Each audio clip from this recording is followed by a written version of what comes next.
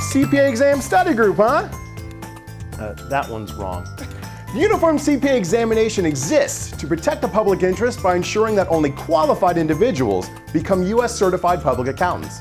I'm a guy who works at NASBA, and this here is a CPA exam study group. Not a bunch of my coworkers that I'm not gonna pay to be in this video. As you may have heard by now, the next version of the CPA exam launches on April 1st, 2017. Wait, so you're launching a version of the CPA exam on April Fool's? What is this, a joke? No, but we are making it open book. Really? April Fool's Day. The next version of the CPA exam will have an increased emphasis on critical thinking, problem solving, and analytical ability. There will also be a few administrative changes to the exam that I would like to share with you as well. Any questions so far? No? Great. Let's begin. Wait, what about my existing exam credit?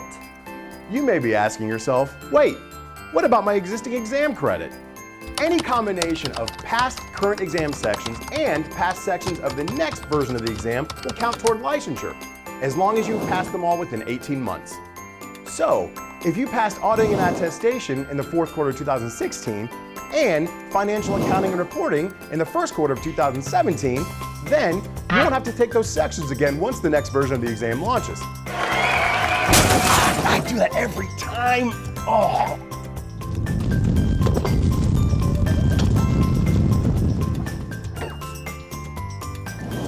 We anticipate that many of you are going to rush to schedule to take the current version of the exam before the next version launches. Fortunately, NASBA, the AICPA, and Prometric have agreed to extend the testing window by 10 days, beginning in the second quarter of 2016. Oh guys, this 10-day extension will continue through the end of 2017, except for the second quarter next year when next version launches. Seriously though, if you want to increase the chances you'll get the exact date, time, and location you want, you should schedule your test at least 65 days in advance. I want my score, NASBA. Give me my score, NASBA. Stupid clock of doom. The changes in the exam will not impact the average 20-day score release timeline on an ongoing basis. But there will be a slight score release delay during the initial testing window in the second quarter of 2017. And the following two testing windows to statistically validate candidate performance on the next version of the exam.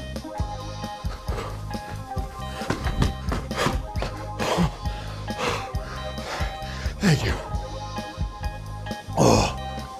The next version of the exam will also feature a new break. A standardized 15-minute break will be added to each exam section that does not count against your testing time. Taking the standardized break is completely up to you, but if you choose not to take the standardized break when offered, it will not be offered again. But don't worry, you will still be able to take breaks after completing testlets. However, the testing clock will continue to run during these breaks because they are considered part of the testing process. We will share additional updates on the next version of the CPA exam on NASBA.org, as well as our social media networks as soon as they are available. If you have any questions, feel free to reach out to NASBA on Facebook and Twitter, or email us at cpaexam@nasba.org. And good luck on the exam.